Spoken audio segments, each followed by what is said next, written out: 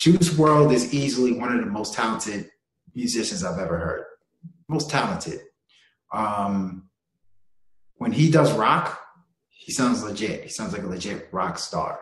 You know, when he raps, you know from his freestyles, he's the real deal when it comes to rapping. Him merging the two worlds together, great. He's outstanding at melodies. And as disturbing as his content is, it's still engaging to listen to. Believe it or not, as I would say, Goodbye and Good Riddance is probably still his best work to date. Probably. And I think some of it, the reason I feel that way is because I was kind of new to the guy. I didn't really know him. So like he surprised me to a certain extent. I think this is next. His next best work. Legends Never Die to me is literally embodies like the potential that he has. And I think he just was in a surprisingly, interestingly, was in such a groove on that album. Whoever put the album together did such a fantastic job because it almost sounded like those were finished songs. I would not be surprised if they said majority of those songs were already finished. The only one that sounds like they may have added him was the one with Trippie Redd, Tell Me You Love Me. That sounds a little choppy, but all the other ones sound so finished. And then on top of that, I just feel like the melodies he puts on the album, fantastic. The beats are so trap emotional, rock emotional, like just everything of the album just flowed really well. I do wish he rapped more. I will say that. I do wish that he had more harder tracks. But I love the album, man. Well, let me not say I love it. I think it's a very, very good album and very impactful. And I think this album's interludes and intros are fantastic. The outro was fantastic. The outro, the interlude, the intro, everything was fantastic. I think it was just really well put together. Yeah, I would agree with that, man. What kind of grade would you give this, though, overall? I would give it closer to a B. I mean, every day is rising in terms of like how I feel about it. I'm liking it more and more and more. I listen to it, but I would say it's like a B. Okay. I think it's a little too long. Also, I think it's, here and there. It's not necessarily like multifaceted, but it's to me a very powerful body of work. Yeah, I can get jiggy with that. I think Juice World was, and speaking of those interludes that you were mentioning, which were phenomenal on the album, there was one in particular, I cannot remember the name, but it was a bunch of clips of people basically speaking highly of Juice World. And I thought G Herbo said something very poignant, which I remember when he said it because he was actually on the Breakfast Club. He had an interview and he was talking about Juice World, especially after he passed. And he mentioned that Juice World was like the Biggie of his generation. Those were words that G Herbo said. And while I'm sure, people compare anybody to Biggie, there's going to be a whole lot of people who are just off the rip going to disagree. However, I do think I understand exactly where G Herbo was coming with those sentiments because I do actually agree with him. I think Juice WRLD was only at the beginning of his career. Oh, I'm talking about the same way in which Biggie technically only dropped 2 albums. People forget that. People forget Biggie dropped 2 albums, 2, and he was able to have such a long-lasting effect on the genre for this long, even still to this day, that people revere him in so many different ways. I truly believe Juice WRLD is going to have a long-lasting effect on hip-hop, especially the newer generation, for a very long time because of all the things he brought to the table musically. I mean, to see someone with such a broad ability to create melodies. I think that I think that's the core difference between this generation of hip hop and the previous one, right? It's all melody driven. You know, there's a reason why they say hip hop artists are singers now, right? And the singers want to rap now. Like there's such a fine line between rappers and singers now because everybody's creating melodies all over the place. I think Juice WRLD did that shit so effortlessly. So with his approach to making music, I don't think we're ever going to forget what he was able to do. So I just wanted to point that out there just to start out. But jumping into the actual album, Legends Never Die. What a title of an album.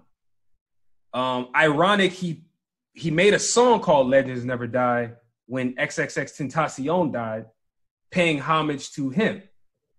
And it was ironic, I should say, that in that song, he stated a whole bunch of things that were very cryptic, which, I mean, if you listen to any Juice WRLD song, you're probably going to get weirded out. If you're not familiar with his content, you're probably going to get weirded out pretty quickly. He says a lot of things very consistently that are pushing the boundaries of politically correct. Like, wait, should somebody be saying this? Like, wait, is he really in trouble? Wait, does he really mean that? You ask, there's a lot of questions that you can really ask when you listen to a Juice WRLD project. But going back, like I said, he paid homage to XXXTentacion in that song, and he basically said, yo, we're not living past 21. He said that. Juice WRLD said, he said, fuck a 25-year-old club. We not even making it past 21. I mean, to say foreshadowing, to say that was just so unfortunate of the situation of him losing his life, man. It's sad to see a dude who had just, I believe he had turned 21. Sorry, he passed 7 days after, if I'm not mistaken. He passed 7 days after he turned 21. Man, Legends Never Die is a fitting title to this album. I thought the album as a whole was very good. Very well put together. You talked about it. I wouldn't be surprised if he actually has about 10 albums finished in the cut.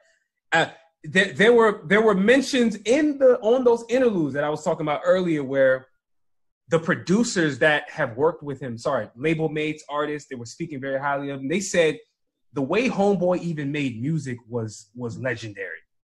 They said he would make 3 songs to the same beat and tell the producer to pick which hit you want. Like, just pick. He's like, he just kind of goes in there and he just goes off the top and just makes a hit song off the rip. That is one of the most impressive things I've ever heard. And again, that cannot be understated. I'm telling you right now, it's those type of qualities that make Juice WRLD the legend that I believe he is. And for somebody to touch the game, to touch the people in such a short amount of time is super impressive, man. So I would give this album a B. I don't even want to get into the songs, song by song, because the more and more I hear posthumous albums, the more and more I don't even feel like rating them, because it's like, well, yeah, I can give it a grade, but at the end of the day, we're just here celebrating the person, dog. We just here to consume this new music from the person that's no longer here. Fuck it. You know, Juice WRLD, I'm sure he has a whole bunch of albums that's going to come out in over time. So I'm all for it. I love Juice WRLD's music. And I'm excited to hear, I'm excited to continue to listen to this album, because I heard it about 2 to 3 times, and every single time I heard it, it just hit every time. Every single time. Fair. I want to say something that bothers me. Yeah. You brought it up earlier a little bit, but you know how another way you can compare his work to Biggie? Both of them had infatuations with dying. Like, correct. Both of them talked about their death quite a bit. Like, it's correct. Disturbing. And for a lot of the people a lot of the major hip hop artists, think about all the people that have passed away prematurely in the last couple of years. XXXTentacion, infatuation, talking about death. Mac Miller, an infatuation with talking about how he's spiraling downwards and like just kind of like foreshadowing his downfall. Nipsey Hussle, his last single, he's talking about if I would have died at 33. You can go down the line. What is this? Like, what type of craziness is this? I get it. Like, you want to be as real and as much of an open book that you could be, but it's like it's crazy. It's disturbing. It's really disturbing how much these people that are dying, they're kind of like infatuated with their own downfall, you know? And so it makes the music a lot more riveting. I get it, but it makes me more and more think that death is on your tongue, like a lot of the times. Facts. You know what I'm saying? And to your point, I've always had a problem with that as well. Let's just take Juice WRLD, for example, right? First album, which you said it. I like that album still, man. And I would say that's probably my favorite still. Maybe this Legends Never Die will overtake it. Who knows? But I do have a special place in my heart for Goodbye and Good Riddance. Just look at what that's saying. Goodbye and good riddance. Now, you could argue we're looking too deeply into this, right? Okay, you know, what does he really mean by that? You know, but goodbye and good riddance. Now, you could say, okay, that's not that bad. Let's look at the second one. Death Race for Love. Why is he talking about death? All of his content is about death. Majority of it, I should say. And then, of course, this one, Legends Never Die. He's obviously passed. It's a problem. It's a problem, man. I'm a true believer in the concept of your thoughts become things. You know, whatever you consistently think about is actually going to happen. I firmly believe that. I can attest that for my own self. The things that I've been able to do in my own life that I've positively conceived in my brain, I've been able to make happen. The things that I don't want to happen, that I somehow can't seem to get out of my head, I seem to gravitate towards that unintentionally.